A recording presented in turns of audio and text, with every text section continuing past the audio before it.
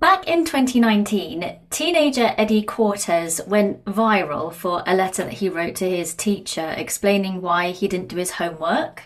And in that letter, he says, I don't want to do schoolwork over the weekend because it's a stress-free time to go out with friends, watch TV, play games. I don't do it also because it makes me very mad and unhappy. I do what makes me happy because I want to be happy. Homework is not a real thing in the real world, so we should not have to do it in school because it's not useful. So, Lynn, in your experience, what sort of inventive excuses or what sort of things are we going to encounter with our students about why they can't practice their craft? Well, there's pretty much any excuse, isn't there? It'll be something like, I didn't have time. I used to also hear things like, oh, I lost the recording of the lessons, so I couldn't practice what we did. And another one, which actually I didn't hear until I got to London, was that I can't practice where I live because my neighbours bang on the wall and tell me to shut up. So that was something new for me when I moved to London, and I realised, oh, actually, yes, people do live a lot closer, and actually it's a real thing. But when I first heard it, I thought that's just an excuse. But now I realise it's very valid. And sitting here in New York, listening to someone practicing Twinkle, Twinkle, Little Star over and over next door on the piano, I get what people are saying. Yeah, so they're the sort of typical excuses I would hear. I'm sure I've heard some inventive ones. I can't remember them anymore. But most of the time, though, I'm also working with the more professional end of the spectrum. So they will go and do the work because they're trying to achieve a particular goal. I think if I was working with kids and teenagers, maybe I'd be hearing some more inventive ones. What about you? Just little things like you're explaining there. No, my dog ate my larynx, unfortunately, because I would have enjoyed that one quite a lot. But the usual, no time, forgot, had a virus that lasted 24 hours and their voice disappeared, so they couldn't possibly do anything. Yeah, the usual stuff we have to contend with in this job. But we do need to practice, and singing is a motor skill. So, what really is the purpose of practice? So the purpose of practice is to, first of all, as you said, make sure that the motor skills get ingrained, and that happens through repetition. So we're starting to create neural pathways, and then as we repeat, the neural pathways then get what's called a myelin sheath laid on top of it, and then that just strengthens the neural pathway, so things become more automatic, or you become more adept. Then the other thing is probably cognitively, we're also getting used to that process of what happens and which words we're going to use when, and what notes we're going to sing when, and how long the duration of those notes are. So practice is really just a way of reinforcing the thing that we want to do.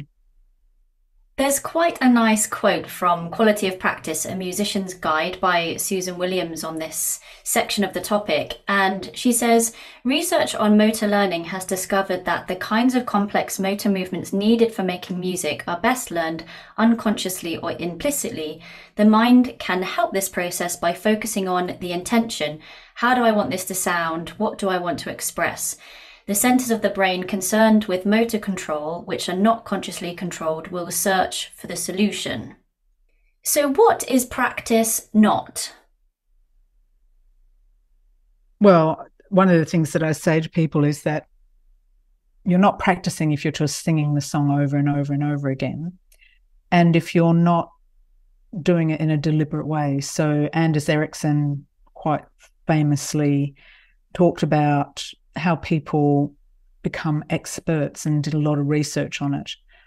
Unfortunately, he passed away in 2021. And he coined the term, as far as I know, or him and his research group coined the term deliberate practice, as being a way that someone becomes an expert.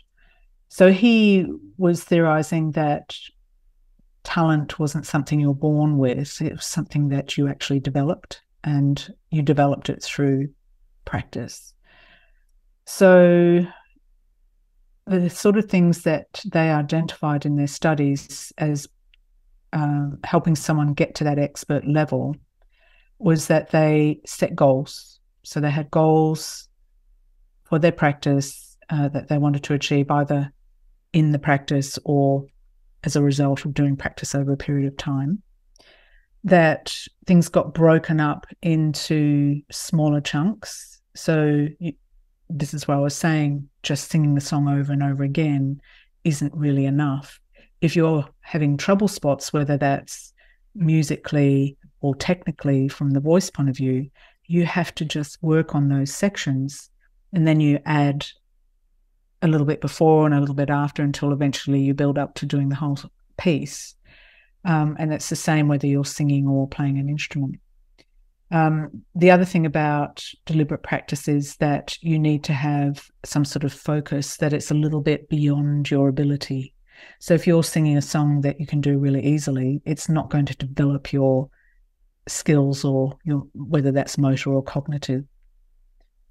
Another element is having some kind of feedback. So recording yourself and then listening back and making an assessment as to whether or not you achieved whatever your goals are.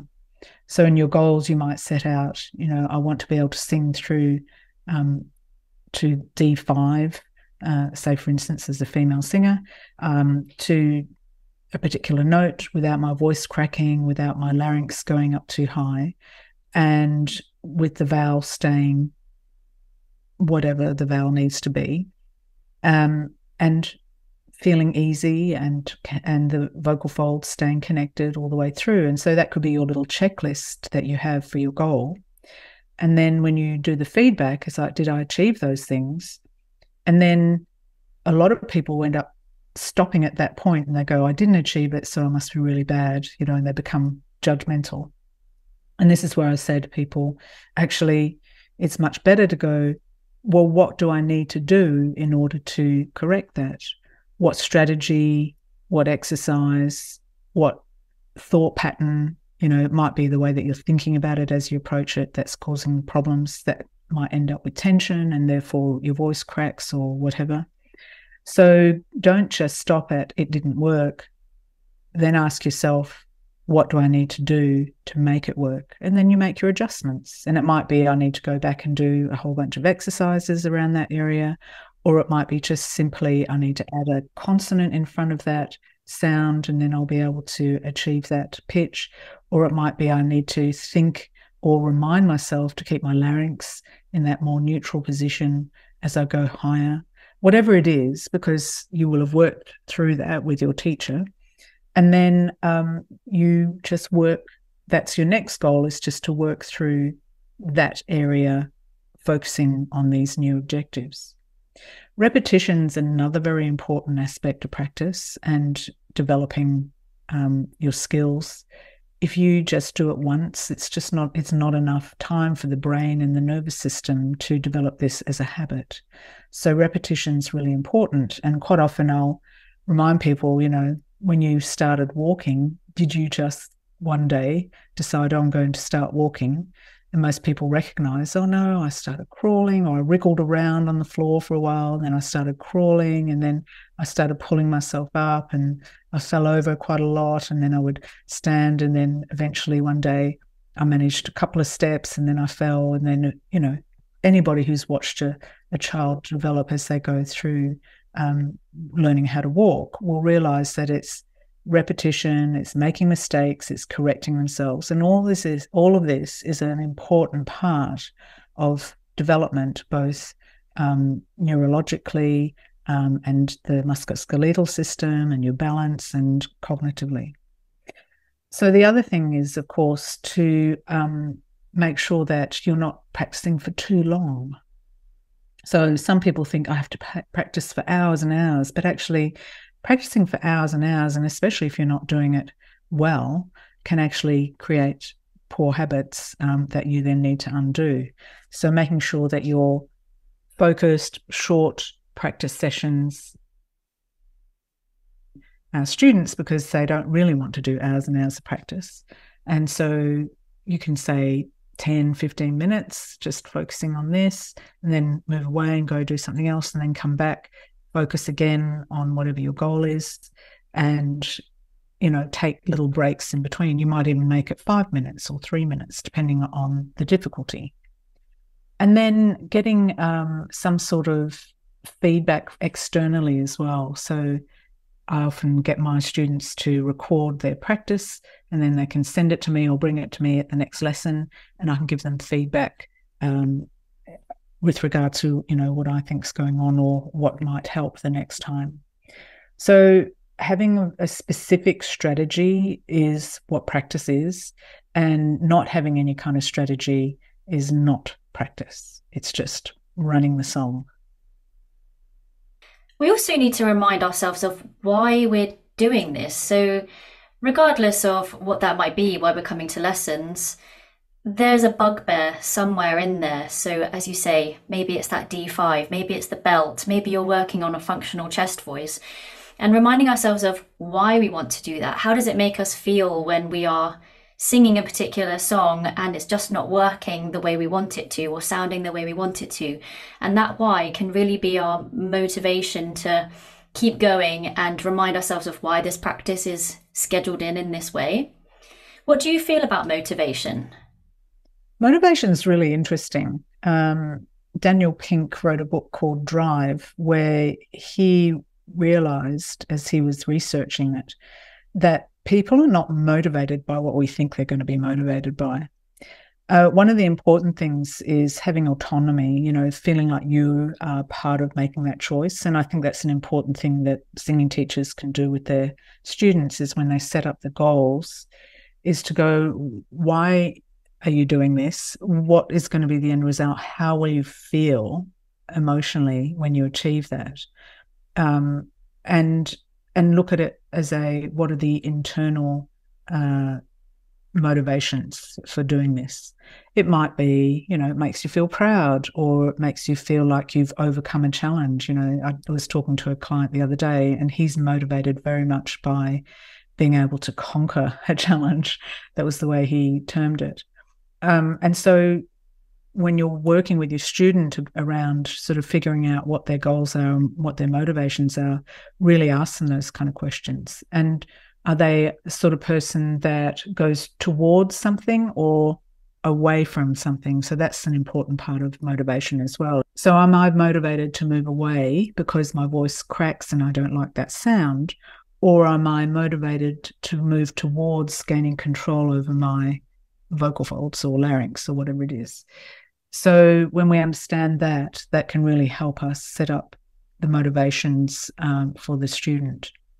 There's a couple of other things that might influence the student's approach, and that is whether they have an intrinsic locus of control or extrinsic locus of control. Intrinsic is when you're thinking, I'm in control, what I do makes a difference.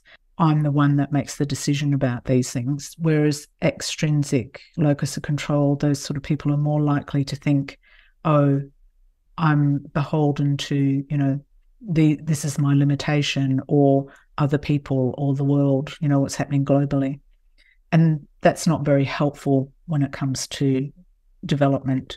If we can shift someone's thinking to being more intrinsic locus of control, or growth mindset's another term that people often use here, then the student is more likely to go and do that practice and to feel like it's beneficial and to be motivated by going and doing that work. The reality is, and I think many of us who are in this profession understand this very clearly, talent alone is not enough to help you to succeed. You need to be able to, whether you believe that's developed or something you're born with, that's a whole other discussion. But it requires work, it requires time, patience, it requires getting over the challenges and figuring out and moving forward. And so being able to help someone learn how to practice well, I think also helps, especially if you're working with young students, helps them for learning life skills. I think this is something that we can really help our students with, not just with their singing, but just with life. And also recognizing that managing that, the frustration, managing the time, dealing with everything that comes up whilst you're learning this skill is part of managing practice. Like, practice isn't always hunky dory. There are parts which are really bloody frustrating at times, but that's part and parcel of it and can actually be used in our favor.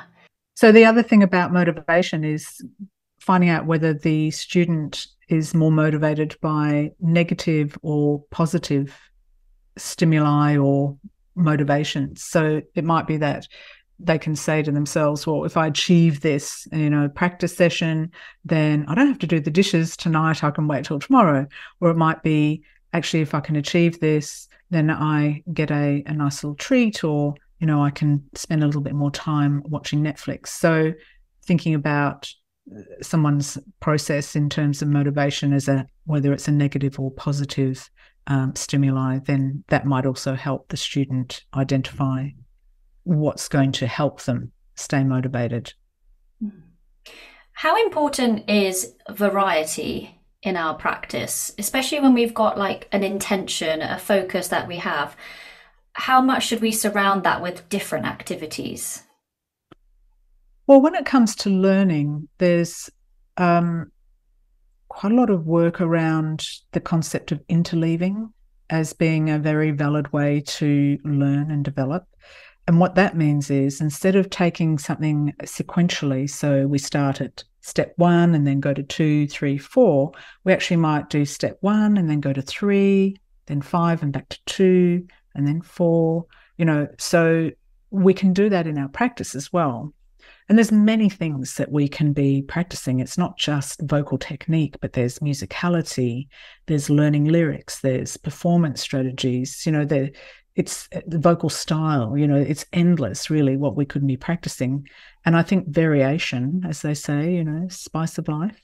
And I think it's a great way of maintaining motivation and helping someone to make sure that they're not developing poor habits as well. Because if you're only spending a short time on something, then moving on, maybe by the time you come back, you will have actually corrected yourself. So I see it as being very beneficial. We've spoken about having external feedback, listening back to ourselves, having a checklist that we can tick if we have achieved those things. What about having something like a logbook where we can write out these things, have a bit of reflection, and then spurring on the next practice session? How would that look for us? Well, if you think about the various learning styles, which are visual, auditory, kinesthetic, actually, and reading and writing is another style. I mean, there's a bunch of others as well, but those basic ones, then that would really serve someone who's probably writing and reading as well as maybe visual. But it might not help someone who's more auditory or maybe kinesthetic because of the act of writing. So I think it would depend on the individual. Having said that, there's no reason why you can't actually maintain a recorded log, like portfolio of your progression that you can review. So it's definitely something we use on the level 5 course, as a way of helping people with their learning, in part because it helps solidify whatever they're learning that week, but also because it gives us an ability to go back and reflect on progression and just to see how have progressed over a period of time. And I think that can happen in singing lessons, where you have to remind the student how far they've actually progressed over the period of time that you've been with them. Because every time you conquer one, issue, there's always a myriad of others coming up. And I remember very specifically one of my clients telling me after a year that she didn't feel like she'd progressed, and I thought she'd progressed hugely. And when we then went back to listen to what she was doing in the beginning, she realised how far she'd progressed. And I think what had happened for her was that she had dealt with all those things, that together we'd helped fix the things that she'd originally come in with, and now she was noticing other things, or she'd got to the next stage and now she wanted to develop the next bit. Then in her mind, it just felt like she was still having problems, but in actual fact, there were new problems that couldn't have happened or been dealt with if she hadn't dealt with the first lot. So, how long and how often should we really be doing this? I know that we've just spoken about, not doing it for too long and repetition is key, but in an ideal world, what does that look like? Unfortunately, I'm not going to give you an ideal world answer. Oh, thank goodness sake. How long as a piece of string is the appropriate saying here? It's very individual. So I remember I had a student who his voice wouldn't really start functioning unless he'd been warming up for 30 minutes. So part of his practice strategy had to include 30 minutes of vocal warm-up before he could do any technical work. Whereas other students, they just do a few sirens or lip trills or a bit of straw work and off they go and they can get straight into it. So that's the first thing, is to figure out what does that voice need in order to prepare it for practice. And then, of course, we also have to take into account, neurodiversity. Some people just don't have the ability to focus on practice for very long. And so we need to help them strategize so that it accommodates however, their neurology is. Yeah, so unfortunately, there's no absolute answer. What I can say is that long hours and hours of vocal practice is not advisable. It can contribute to vocal health issues. And also, if you're performing and singing, you've got to think about how's that vocal workload during the week. If you're practicing long hours and going out and performing and gigging and maybe have a job where you use your voice, well, that's an excessive amount of vocal workload. So practice needs to be probably more on the shorter, frequent side. So that could be 5, 10, 15, 20 minutes. And then you could also break it up into some technical work, some more repertoire work, some performance work. And so practice can last longer if you're breaking it up into different sections. But certainly when it comes to just your voice, then it's not recommended that we spend hours working on the technical thing. And I think it's important to help our students tune into what their voice is working, how it works and what it responds to and how much is too much. And, that might depend also on things like, their vocal health and their physical health and any general fatigue if they haven't been sleeping well. All of those things need to be incorporated into understanding what our voice can do. So if I have a week ahead of me, we've spoken about how that quality practice is going to be implemented, but if I just do it once, that's probably not going to touch the sides of making change particularly quickly. So out of 7 days, how often should I be repeating the exercises in order for there to be an opportunity of change? I don't have any scientific backing for this, but I usually say at between 4 and 5 to 6 times a week, depending on the student, depending on their voice, depending on the time that they have available. And I always say if you can do 4 to 5 sessions of 5 to 10 minutes, your voice will progress. I mean, certainly from an anecdotal point of view, I can tell when somebody has been doing regular practice. If it's more, especially if it's more than 4 times, I'd say 4 to 5 to 6 times a week, I can feel the difference when I'm working with their voice the next week. It's a lot easier. I'm able to progress it further. Everything feels balanced. It's more pliable. I'm not quite sure how to really explain it because it's not something I've ever had to verbalize before, but I definitely notice the difference. There's less resistance. Yeah, it feels like there's less resistance. But I'm sure that there are some studies out there. I just don't know them. And at the end of the day, I think once again, the student needs to figure out what works for them. But I agree, just 1 or 2 practices from a physiological point of view may not be hugely beneficial. Having said that, of course, we can incorporate mental practice. So if someone's not able to practice physically, then mental practice is just as beneficial.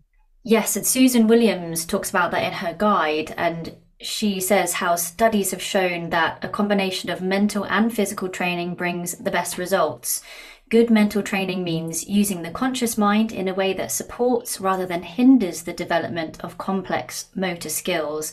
And we're looking at the development of metacognitive skills, so that's knowledge, regulation, and control of strategies, prevents the overuse of muscles. So, as you say, if we've got a very overloaded day vocally, then we can do that silent practice, and it improves our inner hearing as well. So what would mental practice actually look like? Can we just think about it whilst we're making a spag bowl? No, and in general, I always say about practice, you can't be doing another thing at the same time. So doing the dishes.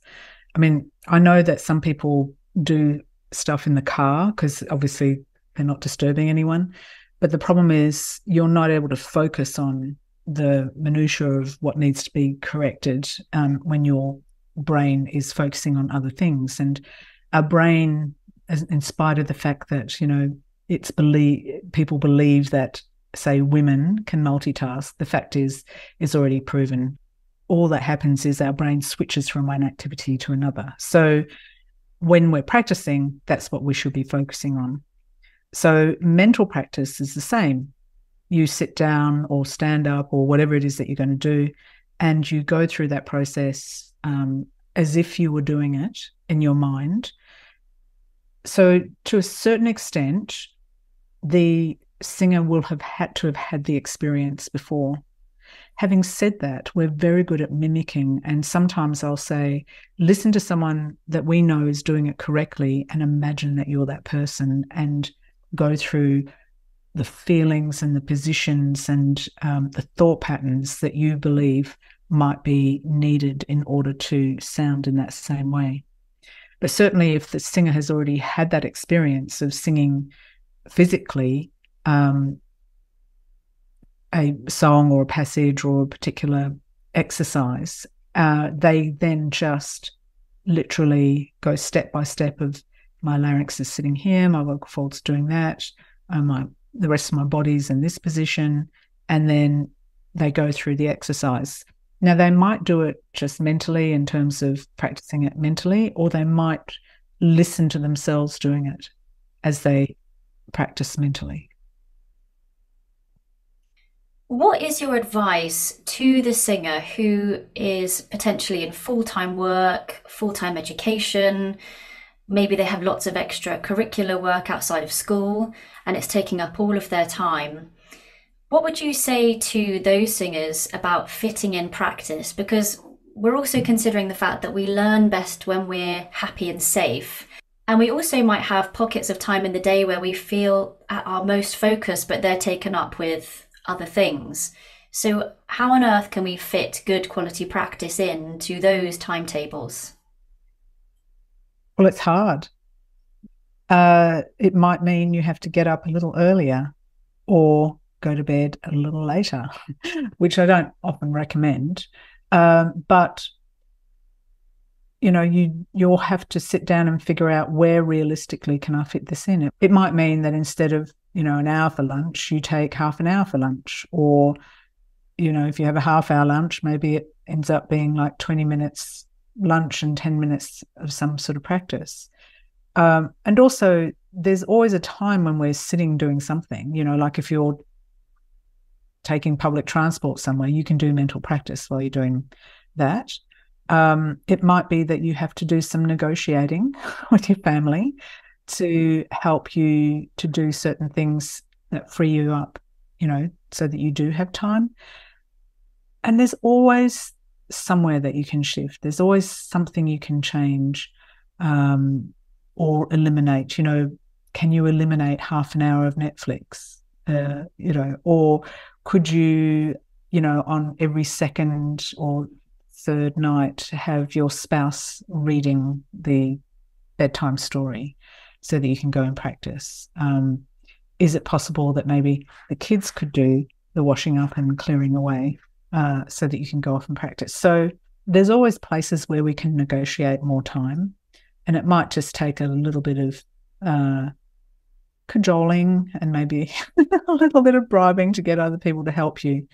But if you want to progress, the only way you're going to do it is to do this work, and so you'll have to figure out a way.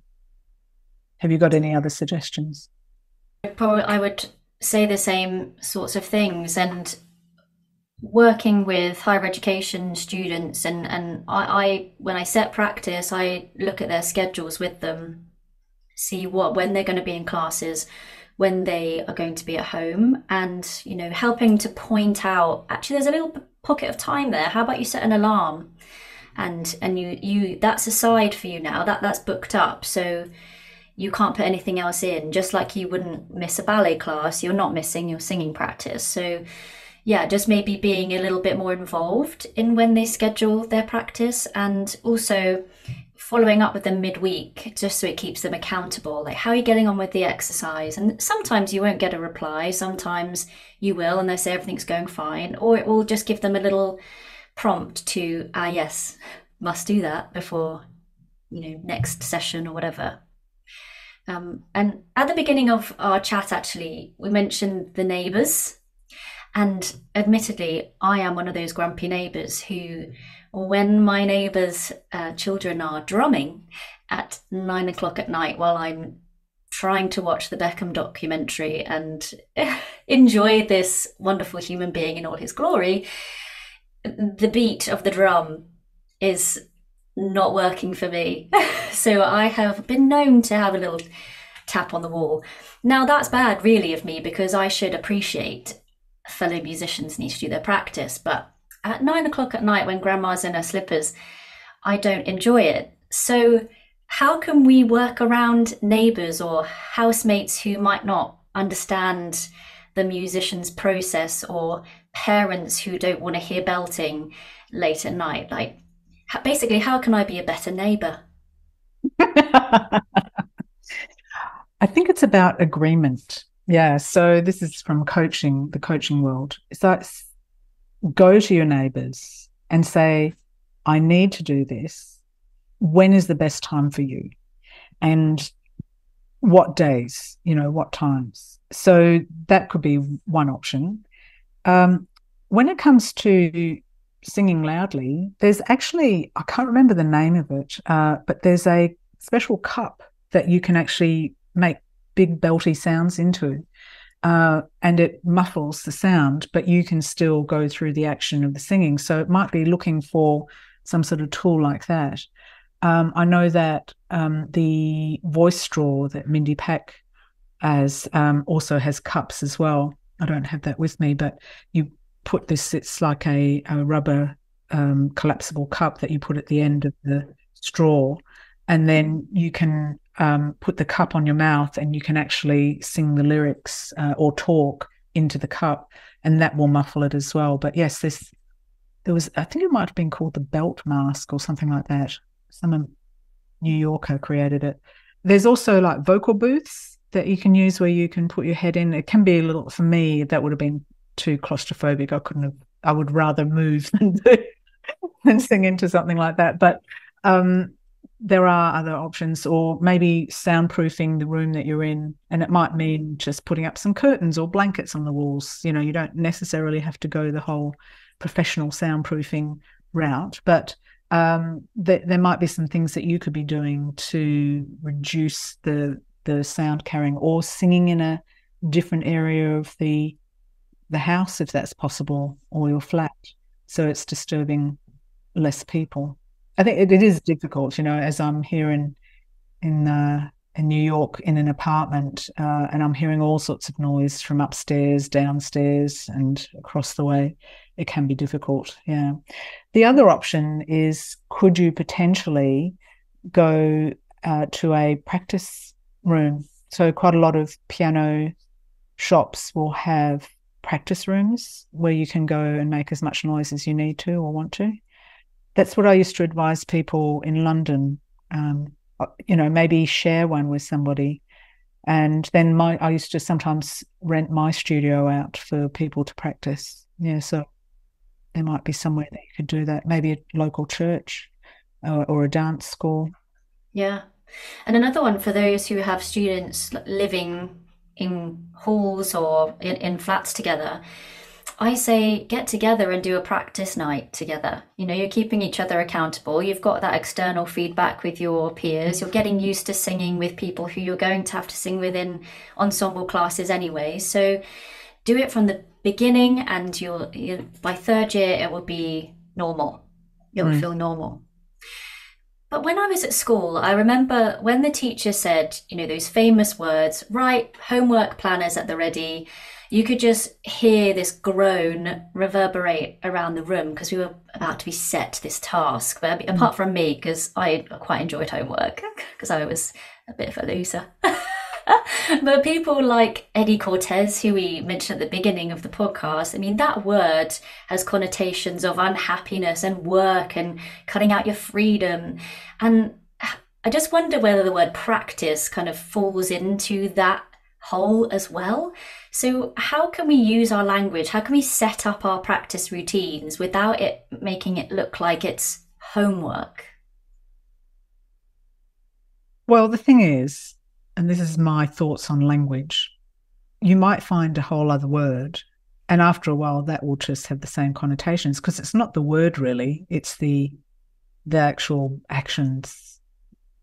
And I think this goes back to creating autonomy, you know. So you might say to the student, I would like you to be regularly doing this work in between in order for you to progress. What do you want to call it? So get them on board with it so that they've made the decision about whether they call it homework or practice or having fun or progressing or whatever it is that they want to utilize. But I think it's more about the belief behind what that means rather than the actual word. And so that goes back to the goal setting and the motivation, you know, finding the motivation for that student and how they learn as well. I think quite often the reason why homework or practice has this negative connotation, I remember this myself from when I was learning clarinet, is because nobody really explained to me why I was doing all these scales, and they didn't give me variations, you know, or applications so that I could immediately see how, oh, if I run this scale, then that's going to help me do this passage in this song. And I wonder too if maybe the teacher can help join those dots a little bit more so that the student can understand the purpose, and that will incentivize them to go and do that work. And it's not easy, you know, progressing, it's just not easy. It can be tough, and that's the other thing too, is that at times people will plateau and they'll think that they're not progressing, but actually plateauing is an important part of development. So helping the student understand that, yeah, there are times when we're going to plateau, and it might be, you might be sitting in this place for the next couple of weeks or even a month or two, but actually you need to be there for that length of time in order to get to the next stage. So it's all normal, and maybe there's some other things we can do in and around it that will keep you motivated and get you through this more potentially boring time. So setting up practice then, can you give us like a rehearsed thing we could say or do each time at the end of a session to send away practice with a student for that week? I think this goes back again to this idea of agreement versus expectation. And I will often say, what worked for you today? And is there something you would like to particularly work on? Or maybe in the beginning of the lesson, they've come in with a specific thing that they want to work on. And I'll say, okay, so has these exercises been helpful for you to achieve, you know, what you want in terms of your voice? And if it has, then I would recommend that you focus on these exercises this week in order to really instill that into your body and your mind. So yeah, I'd always try to get an agreement going with my students, because I feel like there's more likelihood of them going and doing what needs to be done. And then also, and I'm like this myself, as soon as someone tells me I have to do something, I'm like, I'm not going to do that, even though it might be what I want in terms of, to progress. But suddenly I'm like, I'm not going to do what that person tells me. And I do it even to myself. I'm not going to do what you tell me, even though it's me. So if I've got a student who's a little bit like that, then it's really important to get them on board, agreeing what it is that they're going to do. So the other thing is to not overload them with too many different things to focus on. And, if you guide them through what are the objectives, what are the criteria, I like to use a scoring method of 1 to 5, where 1 is like we haven't really achieved it, 5 is it's achieved, and 3 is obviously somewhere in the middle. So that they can use that in their own practice as well when they're practicing or, going through the scales. They look at the different criteria that they've decided or we've agreed that they want to achieve, and then they can score themselves 1 to 5. And it's not a judgy score. It's like, it's not about 5 means you're really good. It means 5, I've actually achieved these objectives. And if I haven't achieved these objectives, if I've given myself a 4, what do I need to do in order to get that 5? And think about it more objectively and functionally rather than emotionally. Mm-hmm. So if after all of this, the student just comes back, and to be fair to them, they're being honest, they're saying, I'm not practicing, I just haven't practiced. How do we manage our own frustration as a teacher when we're kind of putting this effort in to this person and it just doesn't seem to be reciprocated in their development, their self-development? I think it becomes a conversation of, well, what are your overall objectives? Where do you want to be in 6 months, a year, 2 years? And if they've got these goals, that and they probably know themselves require them to do some work, then it becomes the discussion around, well, what's causing that resistance? Why, when you go to do that work or think about that work, what are the thoughts that are coming up? What are the beliefs that are driving those thoughts? And that might take, a whole session. I've been in that situation where I've actually sat down with somebody and gone, we're not going to do any singing today because you're not progressing and doing the work in spite of the fact that you've said that you wanted to achieve X, Y, and Z. So let's get to the bottom of what's going on here. And then I'll, ask some questions about, is it, a time thing? Is it a environmental thing? Is it a mindset thing? And then depending on what the answers are, either I'll come up with some suggestions around the environment and the time thing, or if it's a mindset thing, and it's actually what drove me down the pathway of doing hypnotherapy in the end, then, I'll say, okay, well, you need to deal with those mindset issues because they're going to hinder you all the way and you will never achieve your goal because, unfortunately, in order to achieve it, you're going to have to do this regular work. So I think it becomes a conversation. Now, that's a lot easier, obviously, with older people and children, maybe less so with kids. And so then that's about adjusting your expectations. And I mean, you could make an agreement with the child. There's no reason why you can't. And certainly when it comes to classroom management, with younger children, it's an agreement that you make between the teacher and the children as to, what the rules are. And you could do the same with your younger children as well. And of course, then the parents need to be involved in that as well.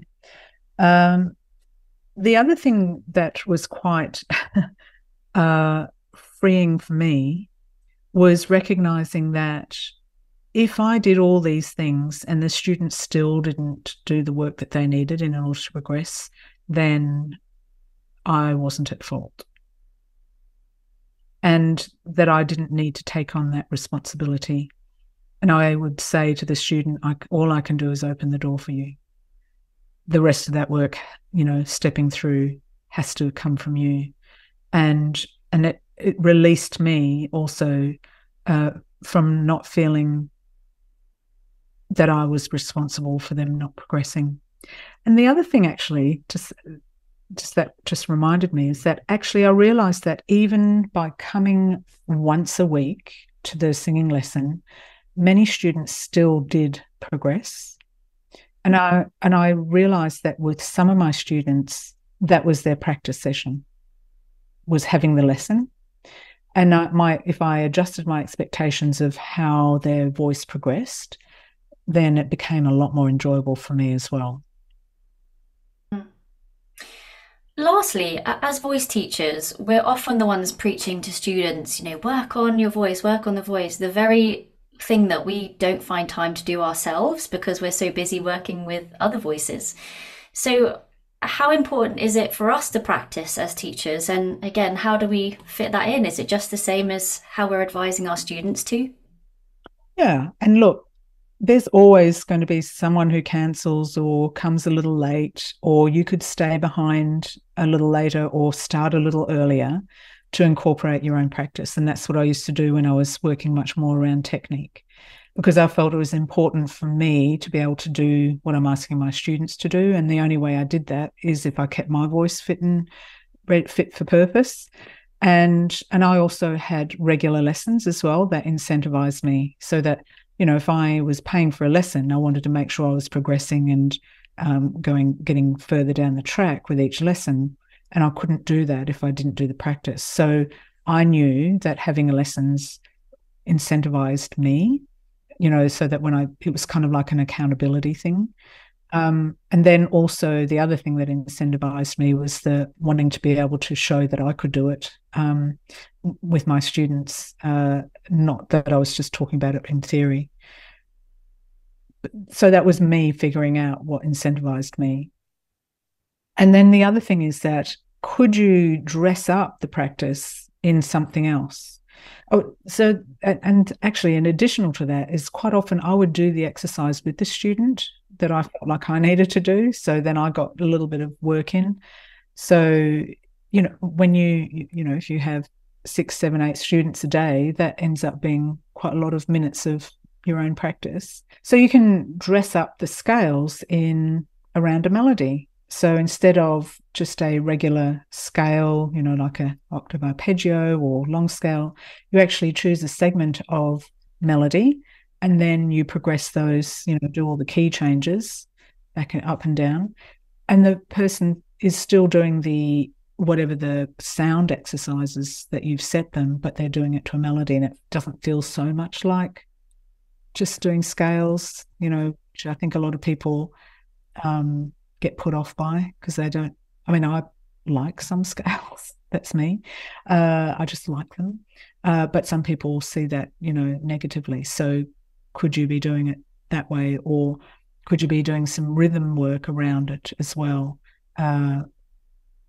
or phrasing work? So there's a whole bunch of things you can do to change the way that the exercises are used by changing the scale patterns, or incorporating something that's more melodic, because there are tunes out there that are moving smaller intervals, like semitones and tones, and there's tunes that move in more arpeggiated distances, and some that are quite wide over the range, and some that are quite short. So it might take a little bit of research to find that. You might find, actually, instead of playing these things, you just create nice little accompaniment, which is the chord changes. So there's lots of ways of dressing things up, and they're still doing exercises, but it just doesn't. It feels more fun, maybe. Yeah. Well, Lynn, thank you so much for the chat. It just reminded me that I probably should go and do my practice now. But it's been great to chat with you over the pond, and I look forward to seeing you on the next one. Yes, well, thank you, and happy practicing, everybody.